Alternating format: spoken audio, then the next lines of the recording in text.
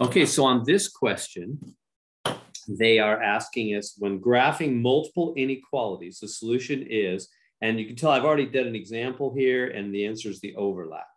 And what I'm showing an example of a green line with shading above it, and of a blue line with shading below it. And you see how the green shading is above the green line, and the blue shading is everywhere below the blue line. And then, in fact, I could even make the blue a little bit better. Blue should go. Anyway, and then the answer to this whole question is right here in the middle, where the two shadings overlap each other. So I did it in orange.